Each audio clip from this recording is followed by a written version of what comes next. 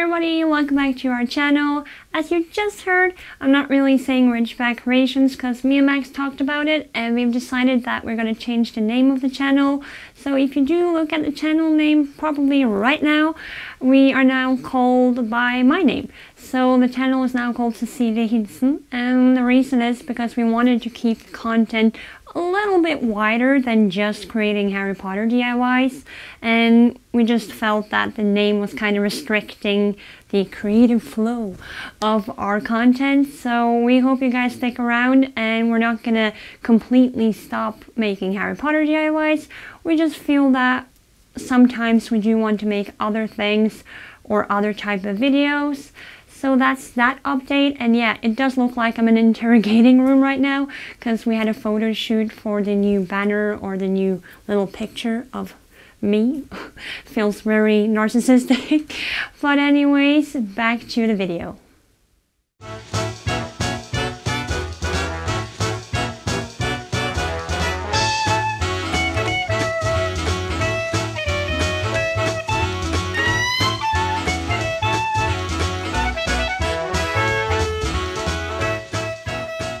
Hi, second time in this video.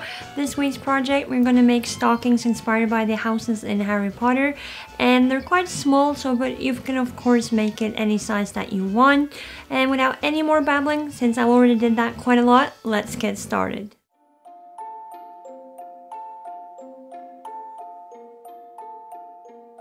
The beginning of this project, I just made a quick little sketch of a stocking on a piece of A4 paper. The reasoning they're so small is because I didn't really buy enough trimming, the gold and silver one that you will see later.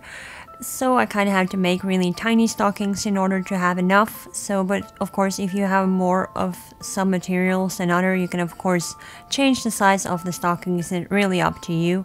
I think this project is very much a project that's good to be, I don't know, having a creative flow where you just do whatever you want to do. You don't really have to follow what I'm doing at all.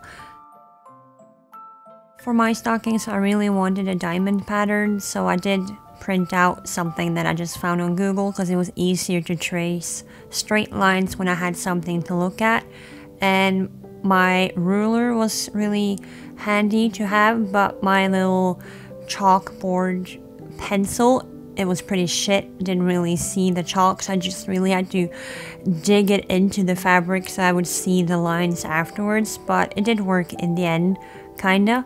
And then for the thread, I used gold and silver, and just let me tell you, using gold or silver thread on a machine, it's awful. You don't want to do that. It just kept breaking on me, jamming the machine. I had to rethread the machine probably like 20 times per sock, and it was just so frustrating. In the end, I was just tossing the socks everywhere in the room. I was like, I'm giving up. I don't want to do this anymore. I don't wish this upon anyone. But I pulled through, which I'm happy about. But the thing is that you can't really see the pattern or the detail of the thread at all anyways, because the thread is so thin that I'm not sure it was worth the time that I spent on it, but you learn something along the way. The trimming that I bought had this piece of cloth on it, or piece of fabric, that made it really easy to stick onto the sides on the stocking. So I just taken the reverse sides out so that what's going to be the outside of the stocking is currently on the inside. But yeah, I just pinned the trimming onto it, and I did cut some small pieces on it so it was easier to bend it on the curves of the sock.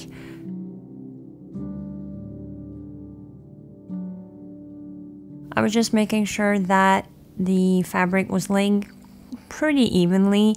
The green and the blue sock had a really soft fabric, while the red and the yellow one had a pretty stiff furniture fabric because they didn't really have all four colors in the same material, so it was very different to work with the two different materials, and I'm not sure I liked any of them, but there you go.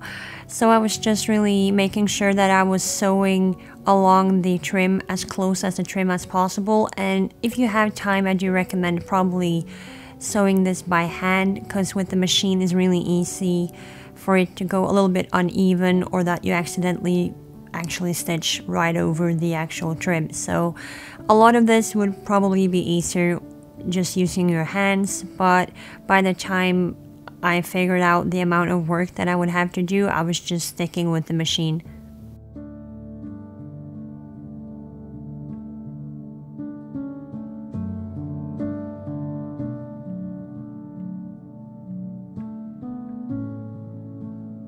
Here I'm casually just holding the sock so you can't see all the mistakes that I did, so just don't mind me. Here I'm just sipping my tea, realizing how much work I still have left, but I think sometimes it's good to just stick with what you're doing and do not give up, because you will get some work done even though it feels like it's taking forever.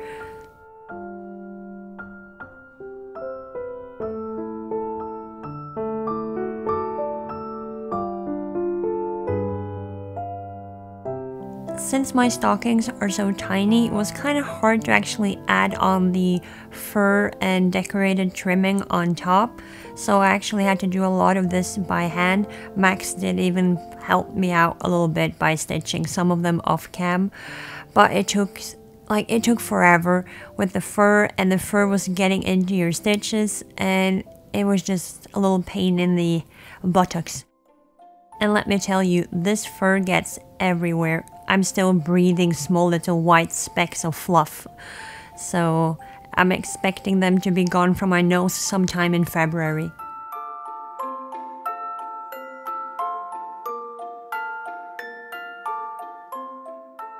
For the socks, I felt like I was kind of cheating because I used this really beautiful ribbon that was matching all the different socks. Well, kind of matching. I had red, blue, and black, so I just used black for the green and the yellow stocking. And I felt that it was kind of cheating because the ribbon made it look a lot much like, I think it improved the stockings quite a bit, but I didn't really make it myself, so I don't know, felt it was a little bit cheaty, but it's the end result that counts, I guess.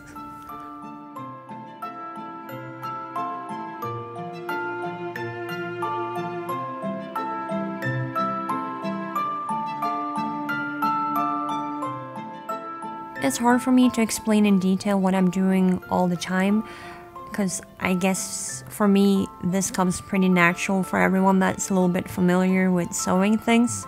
But anyways, final step for the socks was just to add on some ribbons so that you can hang up the stockings. I don't know, sure if you want to hang them up, because I don't know, my stockings were a lot cuter in my mind than what they came out to be, especially since the silver and gold kind of disappeared on me completely. But if you look at them from afar, and if you have dimmed Christmas lighting, I guess they look really cute. So we'll stick with that. No lights on this house until January. So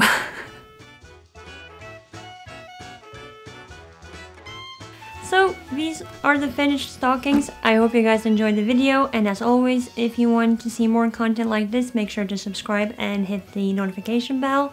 And until next time, thank you so much for watching.